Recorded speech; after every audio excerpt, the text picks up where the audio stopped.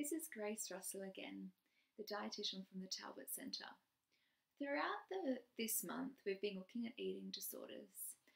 In particularly, how do we give ourselves self-compassion? So that's sort of been the theme as we're looking at how do we prevent eating disorders and help those and ourselves if we are in recovery. So I wanted to focus on self-compassion as I think it's really important and it influences a lot of how we treat ourselves and our bodies. So a core part, I guess, of an eating disorder is those eating disorder voices, the critical voices, the shame voices, telling us that we're not enough, that we'll never get there, that we're not pretty enough. So a way to combat this is using more of a kind voice, a self-compassionate voice. So ways to do this is really listening in. What am I feeling? What does my body need? So by asking us those two questions, it opens up ways that we can learn to listen to our body, trust it, and take care of it.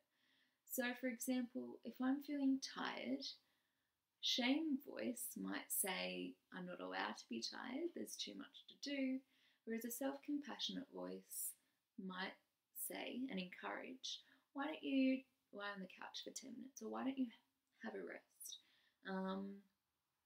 Another example could be eating a meal and feeling that voice of I shouldn't finish all of this, or I can't have this side dish with it, whereas a self-compassionate voice would be going in, listening to your body. What is it feeling? What does it want? Is it hungry? Is it full? And being able to meet those needs. So there are a few of my tips on self-compassion. If you'd like to learn more about it, I did write a blog post for this month, which goes a little bit more in depth.